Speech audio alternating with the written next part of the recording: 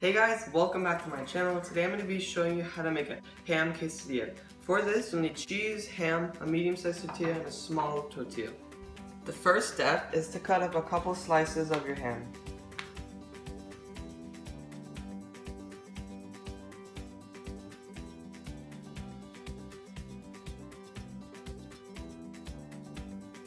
Now that you cooked your ham for a little bit, you're going to turn it off and start making your quesadilla.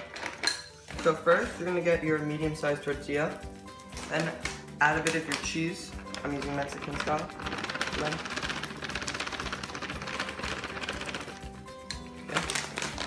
Then spread it out like that. Then you're going to go and add on your ham.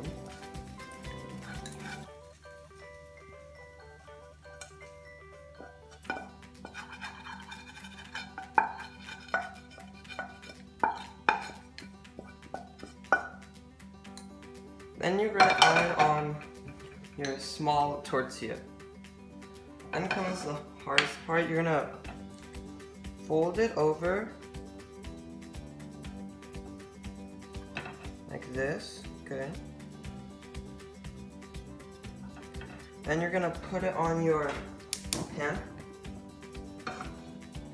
and then cook it until the bottom gets crispy so it holds its shape. Now that your tortilla is cooking, you're going to start with your sauce.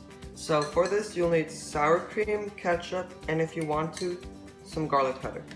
So first start by adding in your sour cream. You can also use Greek yogurt if you don't have this. Then you're going to add in some ketchup.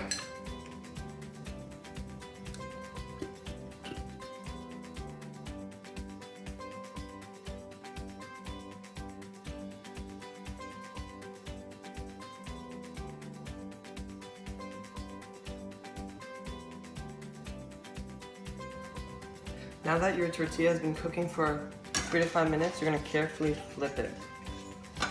So you're really looking for this nice brown color because it basically shows you that it's crispy and it'll hold its pattern. Okay, now the tortilla quesadilla is done cooking. Take it out. And yeah, that's how you make my take on a ham quesadilla. Hope you enjoyed the video. If you liked it, please like and subscribe, and bye. See you next time.